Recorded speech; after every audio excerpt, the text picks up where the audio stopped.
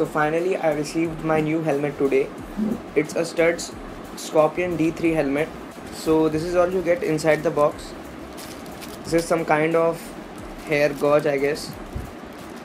Let's open it. It also has Studs branding on it.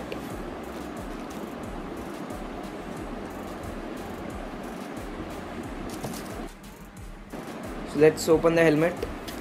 I have also not seen the helmet after receiving it, but one of my friend owns it, so I know how it looks. So let's open it.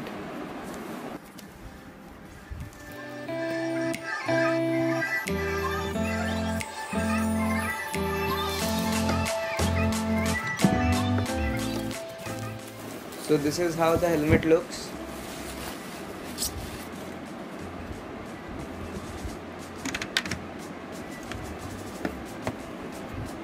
It also has some kind of manual inside it.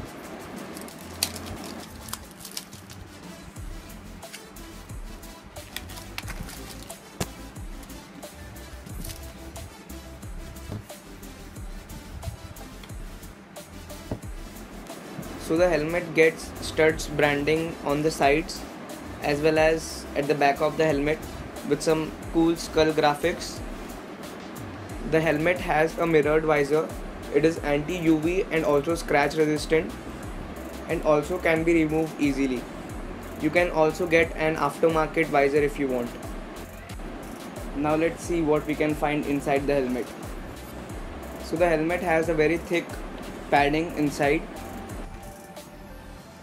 It also has a quick release strap with it, so that in case of emergency it can be quickly removed. And just see how well the padding is being laid.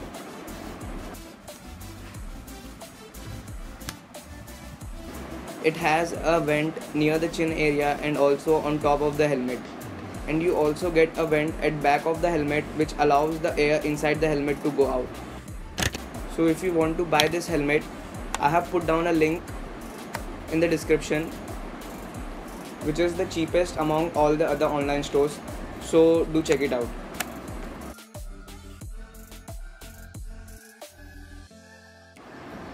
So this is the helmet which I used earlier. It is a motocross type helmet. This one also had a smoked visor, but the problem with motocross helmets is that you cannot have a chin mount, and also it was quite old, so that is the reason I bought this full face stud helmet.